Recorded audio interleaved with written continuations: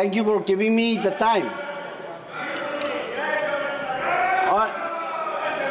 I want to bring up the issue of the Eastern Nagaland People's Organizations. In Nagaland, we have 16 districts.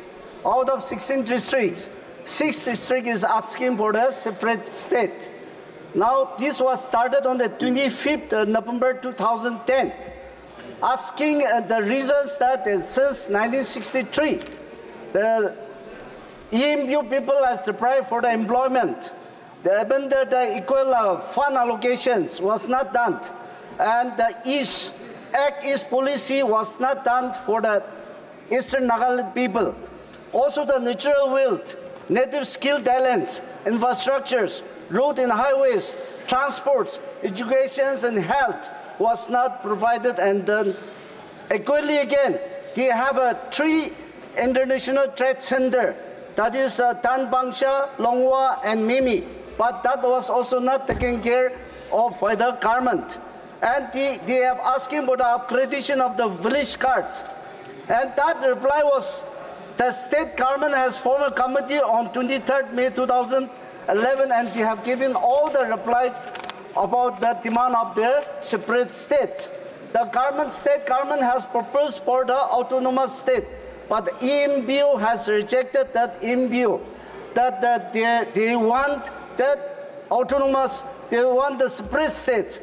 And the BGP and the government, sir, madam, your government has agreed to give the frontier Nagaland territory, but having that, they are still, and that ENPO has accepted that as a third option.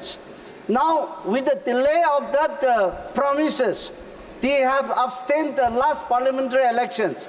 They have abstained from the town council and the regional council elections. Now it is deteriorating the situations, and it may bring the social disharmony among our Naga brothers.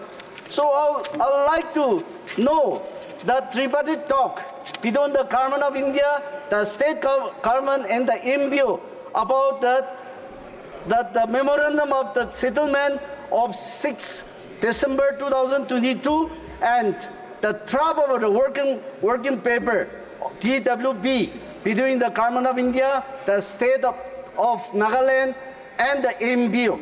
So I'd like to appeal through your table, madam, that if the Ministry of Home can kindly take up that matter urgently and solve the problem between the government of India, the state government of Nagaland, and the Eastern Naga People Organization. Thank you.